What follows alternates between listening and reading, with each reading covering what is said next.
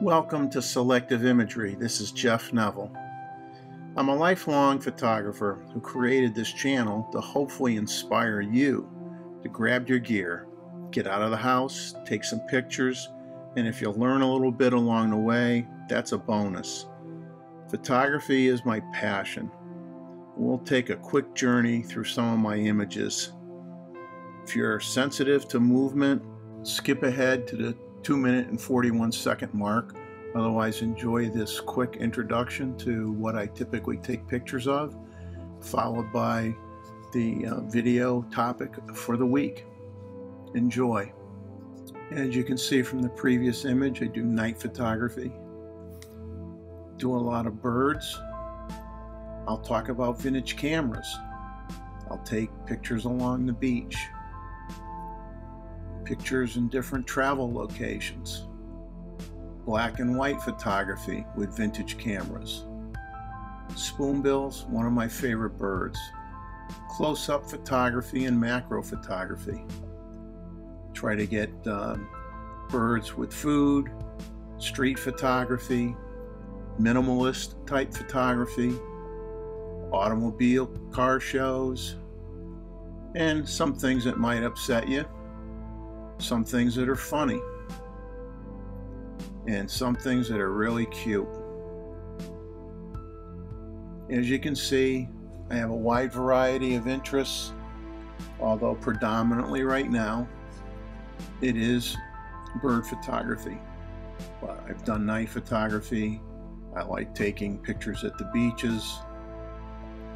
So I have a wide variety of interests. Street photography at night. Osprey is one of my favorite birds of prey, and small birds are no exception. I mean, they're very enjoyable to try to find and take pictures of. And I always a sucker for flowers, but mainly, like I said, I do focus mostly nowadays on birding. And we'll stop moving around here for a second so you can recover a little bit before we talk about our next video. Welcome to a few days at the park, Huntington State Park in South Carolina, to be exact. And we start off with, well, a nice sunrise with a few birds in the sky.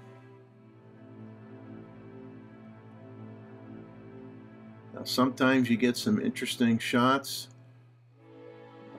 This pelican looks like it's poking the head of another bird, which is farther in the background. Shorebirds are always fun to watch with that kiss of light on the water. A great egret just sits amongst the reeds, relaxing. While this one looks like he fell into a bad spot. Looks really, really muddy to me. While this tricolor heron decides, well, enough's enough, I'm going to go to the other side. While this long distance shot of a spoonbill by itself in a tree is fun. And here we have a group of Ibis in flight, which we'll follow up here with a short video clip.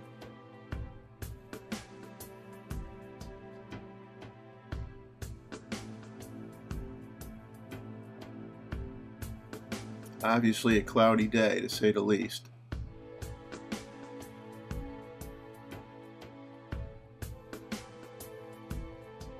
Now here it's meal time for this great blue heron, who subsequently flies around the corner to get on some ground, where he drops the fish. It almost gets away from him, and he just keeps stabbing it and stabbing it until he immobilizes it enough. And it's still working around, but it's not going anywhere now. Here we go. This is where we do the, rinse off the food before you eat it. The water acts like a nice lubricant too, to help slide that fish right down the throat, as you will see. There There it goes. And that's the end of that. Here we have an Ibis who managed to get a good sized crab going down its throat. And here's a video clip of an Ibis taking its morning bath. As you can see from the flow of the water, the tide is starting to come in a little bit. And it decides, hey, I've got running water. Might as well take a bath.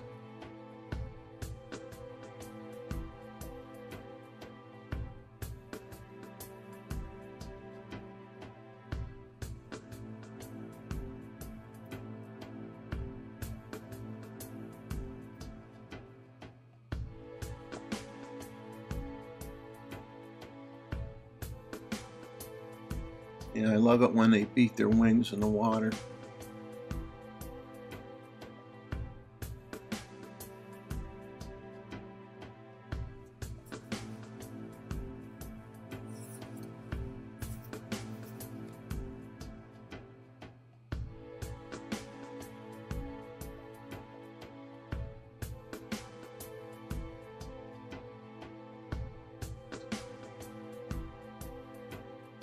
Now once they're done with the bath, the funny thing is they'll walk around and they'll just leave the wings out.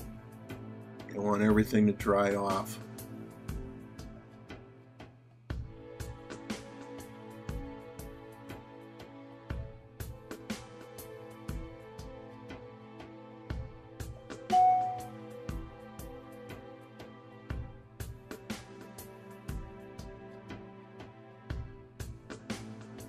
Now, what else did we find today? Well, we got a few shots of an osprey. Now, there's 3 shots here. They're all the same bird, same location. And I got the 500 PF.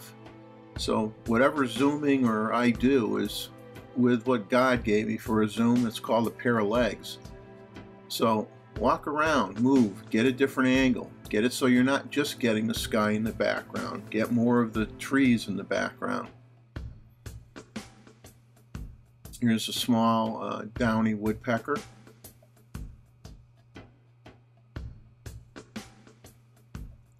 And this was very early in the morning, kind of strong light, backlighting, Cooper sock. Here's a short video clip, a couple short video clips of a cormorant eating a shrimp. Now I've seen them eat hundreds and hundreds and hundreds of fish, but I've never seen them eat a shrimp before. So I found that really, really interesting.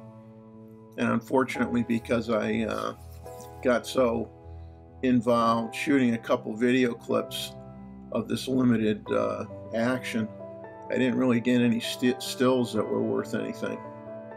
But that's all right. In this case, I'll have to live with just having video. It's funny how the antenna, are sticking out of the mouth for a while.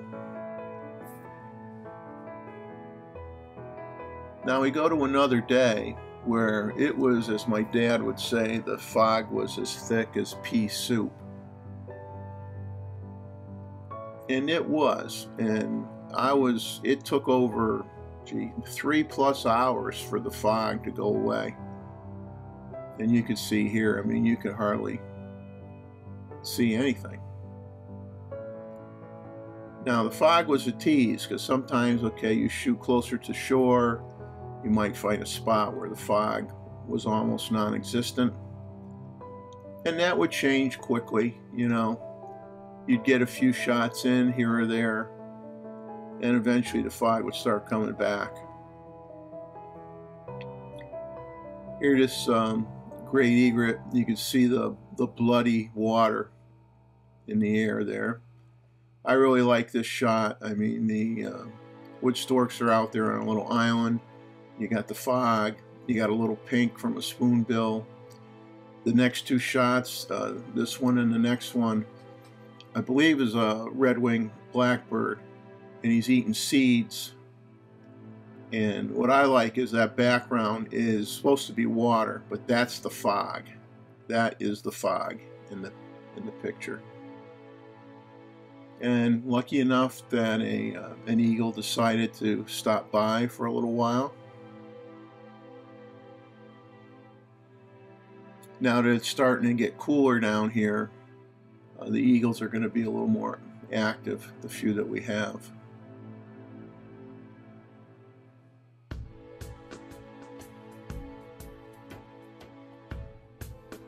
And here we have a young wood stork. Obviously it has the feathers around the head.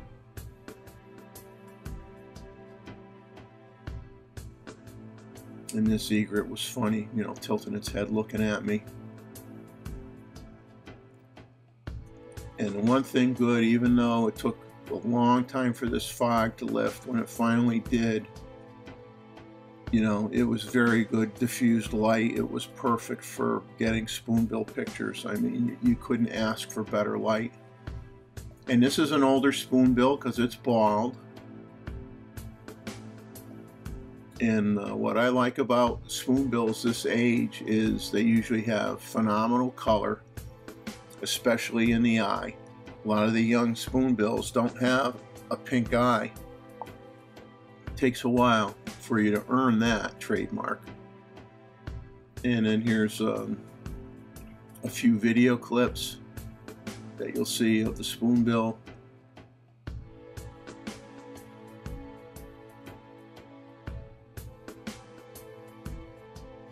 They're just beautiful birds. They really are. I'll have to get to Florida someday, or some area where I can get them in larger quantities.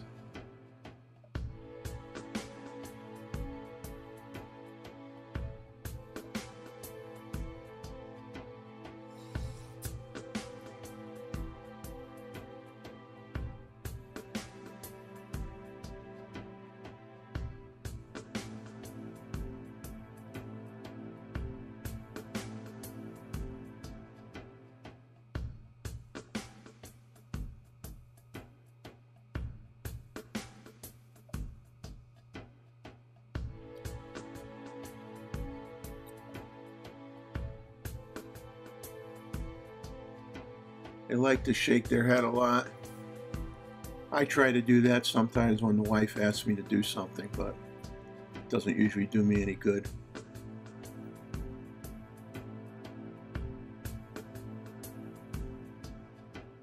We're coming up on the final video clip and the end of this particular video. So here's the photographer's challenge. Try to stand on one leg as long as this video clip is. Let me know how you make out. I get tired just watching.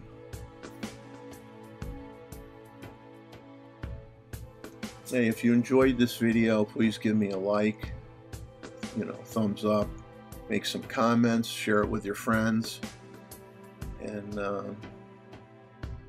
let me know what you think of the little introduction if you decided to watch that. I don't know whether I want to use that every week, or whether I want to maybe just do it once a month, in case I have some new subscribers. Gives them a little bit of a preview of what I do. Let me know what you thought of it. Let me know if you think I should just use that intro, maybe once a month, or use it every week. And obviously you could skip ahead and ignore it, especially if you're someone that's a regular on my channel. So let me know what you think. And remember my motto: enjoy life, capture some of it. Have a good one, everybody. Happy shooting.